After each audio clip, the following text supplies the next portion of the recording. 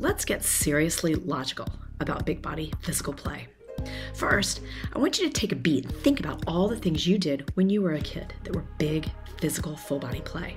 Here are some examples to get you thinking, like riding a bike, building a fort, making mud pies, playing kick the can, or foursquare, or tetherball, hopscotch, jump rope. Now, you give it a try.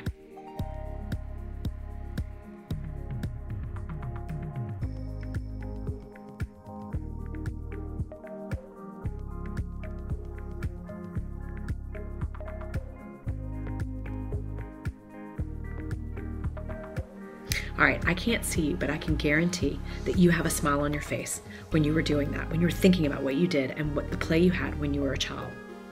That is Mother Nature's way of helping us love to move, so much so that we will do lots and lots of it. And every time we moved when we were kids, we were getting stronger. We were practicing motor patterns and we were helping our brains grow. That may sound crazy, but follow this logic. Everything you need to be successful in elementary school starts with a motor movement. So when there's no strength in the body and motor movements haven't been practiced enough, school is harder. On top of that, moving the body builds neural connections in the brain. How do we know? Well, 90% of brain growth happens in the first 5 years of life. We know the brain is growing because we watch our children's heads grow rapidly in those early years. As a matter of fact, the skull quadruples in size to accommodate massive brain growth in young children. Well, what causes the brain to grow?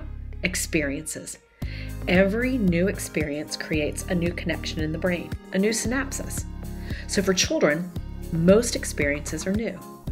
They are making these connections rapidly and brain growth is happening very, very quickly. But more importantly, for children, almost every experience is physical. And most of those physical experiences are based in movement. So it's movement that makes their brain grow. Consider that we come into this world moving. We can't talk, gesture, read, or add and subtract. All we can do is move. Because it is movement that is the foundation on which all learning is built. Bottom line, when kids aren't moving, their brains aren't growing.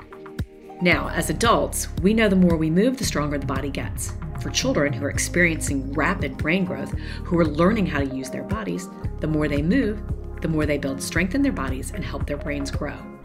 In other words, when kids are still, their bodies don't get stronger.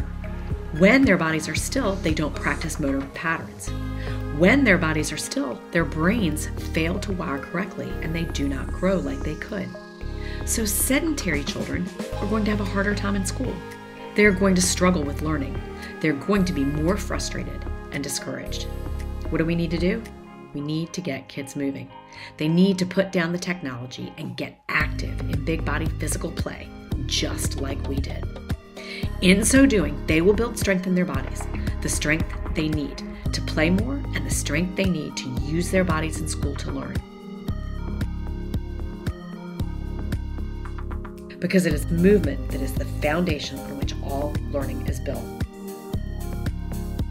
The foundation on which all learning is built. All learning is built. We need to get kids moving.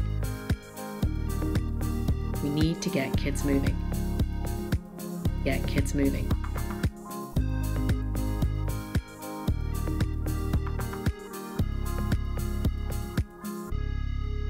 So let's get out of the way and let kids play.